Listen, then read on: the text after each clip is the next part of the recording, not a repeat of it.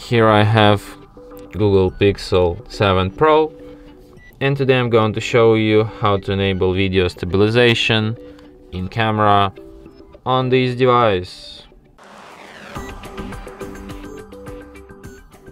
So to do this, firstly you have to open camera, then switch to the swipe your finger like this, go to settings, scroll down a bit and enable video stabilization here. And now you can switch video stabilization when you're in the video mode by tapping on this icon here, and you can set yourself standard stabilization, locked, active, and also cinematic pan. So yeah, and that's it. Thanks for watching. If you find this tutorial useful, don't forget to hit that like button and subscribe to our channel.